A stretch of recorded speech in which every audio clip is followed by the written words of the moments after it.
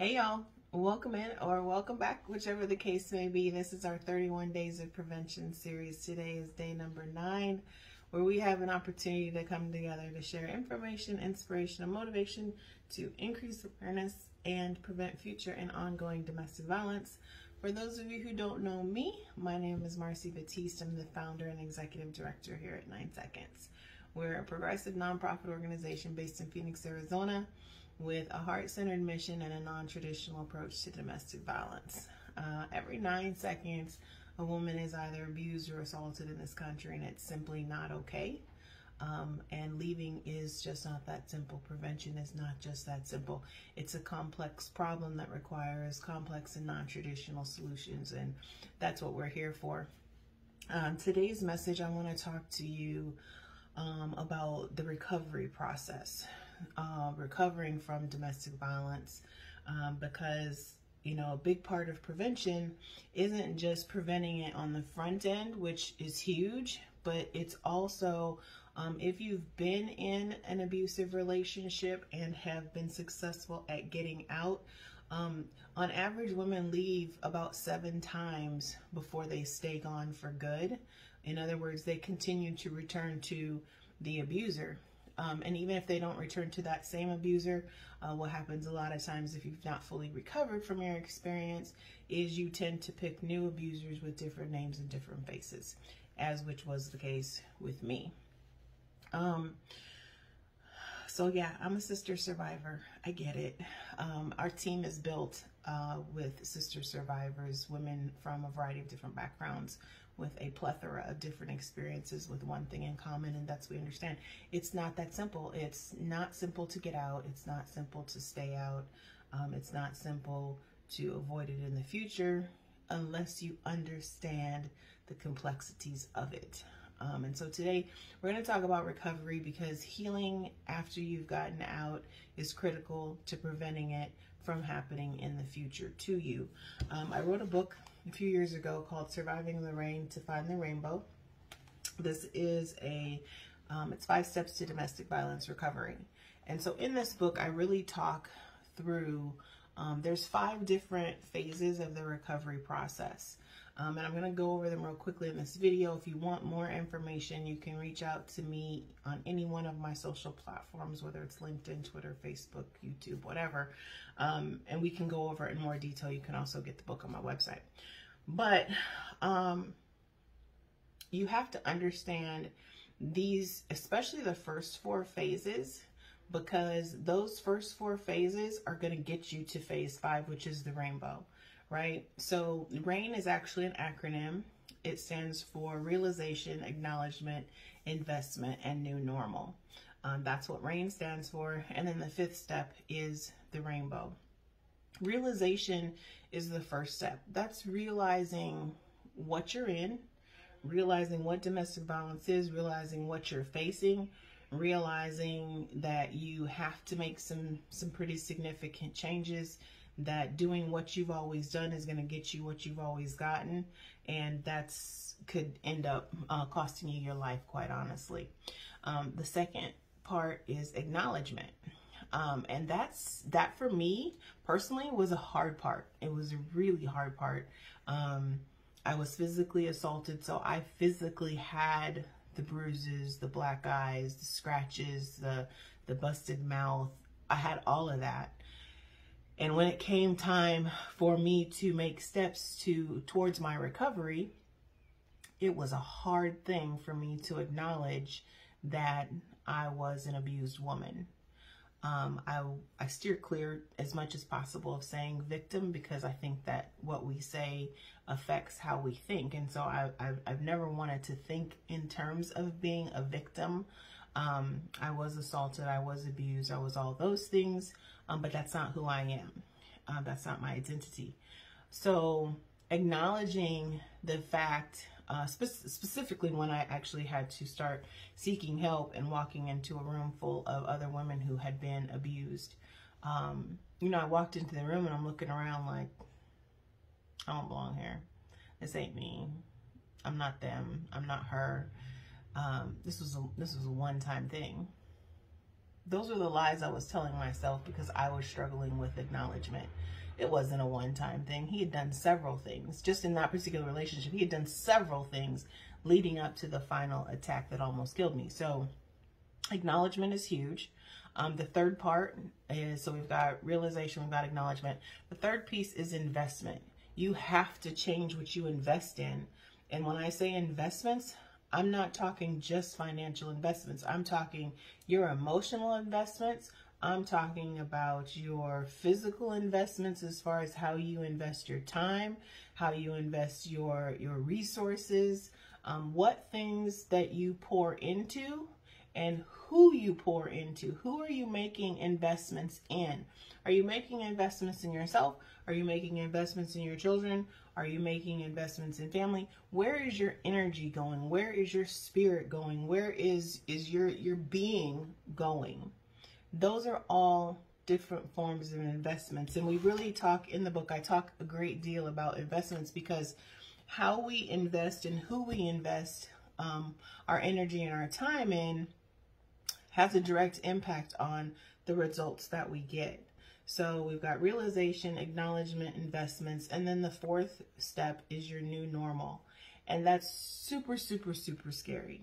I'm not even going to try and minimize that for you because I want women to understand as you're going through this process and you're getting out and you're trying to find your success. You know, our big thing is making sure that you have the tools and the resources you need to secure your health, your safety, and your success.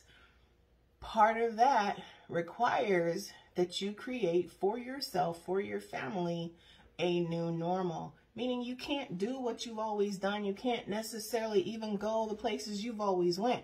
That was definitely true for me. I had to change everything just so I could make sure that I wouldn't come into contact with this individual, right? And we weren't married. We didn't share children. And that's another whole other area of complexities, right? That's a whole other area, rebuilding that new normal, especially when you share children with them, especially if you're married to them. I wasn't married to my abuser. So when we say it's not that simple, trust me, we get it. But you still have to create a new normal for you, a new normal for what your life is going to look like. And then the fifth stage is the rainbow.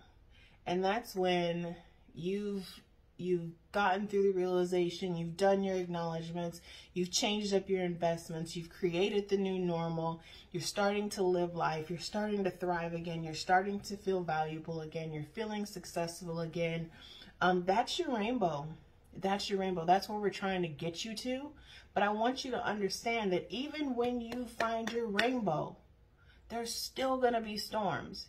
You're still going to face struggles. You're still going to have things and obstacles that you're going to have to overcome. So part of that process leading up to that rainbow phase and in your new normal stage is creating an action plan for that, creating a sort of blueprint for what you see and how you see your life looking after you've safely gotten out of an abusive relationship. For every rainbow, rainbows don't come unless there's storms, right? That's why they're rainbows.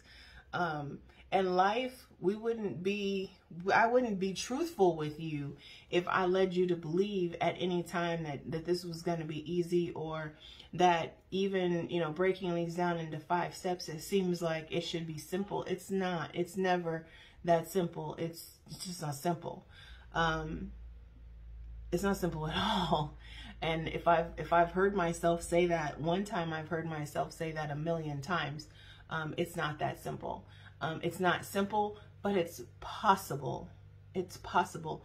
It's possible for you, and it's possible for the next woman. And I know that for sure because it was possible for me. It was possible for the women on our team. Like I said, your support advocates here at 9 Seconds, our training advocates here at 9 Seconds, all have experience with domestic violence in one way or another.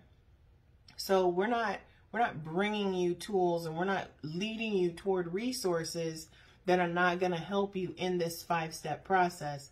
So your realization, we have the tools to help you understand domestic violence and understand what it is you're up against, understanding the cycle. That was hard for me to get out of something that I didn't understand that I was in. I didn't know I was in a cycle. I didn't understand the cycle of abuse. Acknowledgement, like I said, accepting the reality of what your life has become is difficult, because we want to try and sugarcoat it a little bit, and we want to try and hold on to whatever it is that we can hold on to as far as our dignity, because so much of our self-respect and our self-worth is stripped away through the abusive process, that the little teeny tiny shred, if we can find one, we want to latch on to that. And with that latching on, sometimes we tend to walk down a path towards denial, and we can't afford for you to do that. You can't afford that. The cost for that is too much. So acknowledging exactly where you are, what your life is, and the fact that it's time to do some things differently is critical. Choosing how you invest, who you invest, what you invest, but making sure that you put yourself, your health, your safety as a top priority. Oftentimes we tend to push ourselves down the line a little bit, and we can't do that when we're recovering from abuse, and if we're trying to prevent it from happening to us again. And then that new normal, like I said, y'all, it's got to be different. You can't do what you've always done, because you'll get what you've always got. To get something that you've never had, you've got to do something that you've never done. And that is the truest of true things that I can tell you. And it's not simple. It's not easy. But the rainbow, baby, the rainbow is worth it. It's possible. It's worth it. It's there. It's waiting. And there's people here who can help you. So if I'm speaking to you, if I'm speaking to someone that you may know or suspect, someone that you love and care about, who you think might be facing an abusive relationship and kind of at a loss, you can please reach out to me. You can order the book. The book walks you through all of the processes. There's even, there's checklists in here, you guys. There's checklists in here to say, like, am I being abused? There's also a checklist in here, are you an abuser? Because sometimes, unbeknownst, the abused can become an abuser.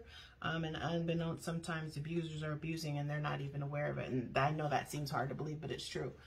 There's also a section in here for you to build out your acknowledgement statement, where you actually have to write down and acknowledge exactly where you are in this process. Acknowledge that this happens to you, and there's, you've got space to write it out. There's another one if you want to write it, and I recommend you tear it out of the book, post it on a mirror somewhere, sit it on a wall, so that you acknowledge, and it walks you through what that process actually is to create that acknowledgement statement and to admit it first and foremost to yourself. Okay, first and foremost to yourself. And then, but just there's exercises in here, guys. This is a tool. This is not just a book, okay? It's a tool. So you can, like I said, you can reach out to me. You can order the book. Talk with one of our training advocates. Talk with one of our support advocates. Go to 9seconds.org, and someone will respond to your message. There's a contact page for you to send us your information, and someone will call you or email you back and reach out to you. And I only have one ask in any of these videos, and that's if you hear something, share something. So please share this video out. I hope that you heard something that was valuable or useful. And please share the video out, because you just never know who's on your timeline, who's behind the scenes. It could be somebody that's very, very close to you and you have no clue. And it's not your fault. Like, we don't want to make our abuse known. So, but sharing the video out, sharing the information out may just save a life. So that's my message for today, day 9 of our 31 Days of Prevention series. If you've missed any of the videos in this series, they're all available on my YouTube channel at youtube.com/Marci Batiste, and you can find the whole gamut there. You can also find them on our website at 9seconds.org. So have an amazing weekend, y'all. I'll be back tomorrow with day 10 of our 31 Days of Prevention. Until then, stay well, stay blessed, and stay safe.